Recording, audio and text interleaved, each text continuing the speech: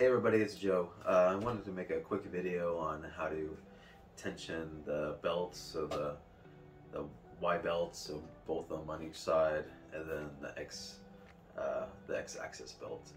So to do that, I'll start with the X-axis. So we'll go ahead and this is the left or the right hand side here of the laser. And remove the cover on the end cap, like this end cap cover here. There's two Phillips screws on each side, one here and one here. And we'll go ahead and remove those and remove this cover. So here's a close-up of these two screws. So on this side you have one here and you have one here, and then that'll remove this end cap. So let's go ahead and unscrew those and take off that end cap. So once you have that end cap off, you'll have three screws here, and the one that you want to adjust is this screw here. It's a 2.5 millimeter screw, and this is what's going to tension the belt up. But before we do that, we have to loosen one more bolt underneath. Looking underneath the frame, you could see this one more screw underneath here that the belt wraps around, that has the idler on there, that gear. So you want to loosen that up, and then you can turn the screw on the side and tighten up the belt. With the screw on the back loosened up, you'll want to go ahead and either do clockwise to tighten the belt, or counterclockwise to loosen the belt, depending on what the tension's like. You want to get it where you can, with a little pressure, you can squeeze both of, like, make the belts touch each other, so the top and bottom, you can kind of push them in and touch them without a lot of force, and you don't want them super loose either. So once you have that, you know, where it feels good, you go ahead and tighten the screw on the back again. It's a M4 screw on the back. With it all tightened up, so you could see with little force, you know, I can touch the belts together, and that's what you want. You don't want it too loose and you don't want it too tight. It could cause issues. And like I said, this is the screw here. Once you get it, the screw that's on the side, it's almost like a set.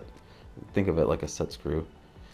Once that's where it's at, you tighten this one down, and then that locks the belt. So that takes care of the X-axis. With everything how it should be, with the belt tightened, we'll just go ahead and replace the cover and tighten the back of the Phillips screws.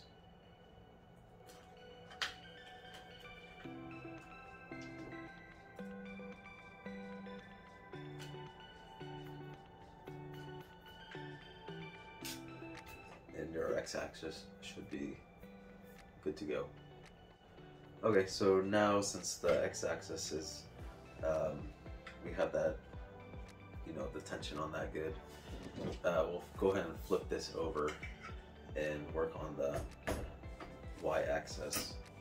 So when we first were putting this together, there's that little hook portion of this side frame that the idler assembly sits in.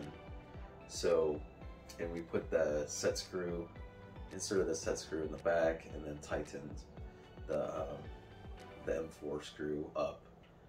So it's pretty straightforward. This is a lot easier than the X-axis, because on this it has a marking on the side of where you should tighten, or where you should set the like that idler nut, the nut that holds the idler assembly in.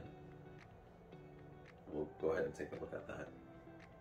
So here you can see that little hook portion of this side rail. You see there's a kind of a picture of a nut right here, and then a center line through that nut, and you want to line that center line up with the center of this screw, like this nut here. So in order to do that, you'll loosen this screw up here, and then there's that smaller set screw that we installed here on the side, and you'll want to turn this clockwise to tighten the belt and counterclockwise to loosen the belt. And likewise, you know, you want to be able to press this with little force to get them to touch each other. And once that is good, then you stop turning, you know, this set screw here, because as you can see, that set screw, it pushes against that nut right there. And then you'll want to retighten this this screw here, and you'll do that on both sides. So hopefully, you know, the information in this video has helped you out, showed you a little bit on how to tension the belts, X and Y axis. If it did, you know, leave a comment down below. I'd love to hear that, you know, this video actually helped somebody out. You know, give me some feedback. This is kind of a new thing for me, making these videos. I love working on these type of machines, and you know, always looking to share what I learned. So yeah, go ahead and subscribe also, because I'll be doing some more kind of tutorials on how to troubleshoot things here, and then also on how to set light burn up for getting this thing up and running. So anyway, appreciate it. Look forward to talking to y'all again soon. Thanks.